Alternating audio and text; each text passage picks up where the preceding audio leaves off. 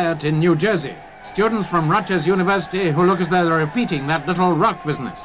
But there's nothing racial about this onslaught among the blacks and the whites. The keyboard is the key to the latest campus craze, piano wrecking, conducted by members of a reduction study group. One group in Detroit had pulverized a piano in under 5 minutes.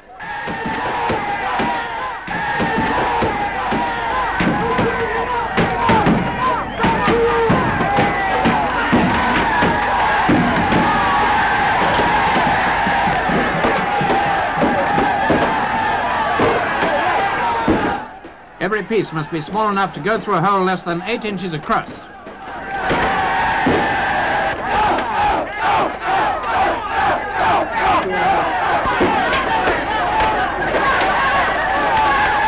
all started at the Derby College of Technology in England, so maybe it's our fault.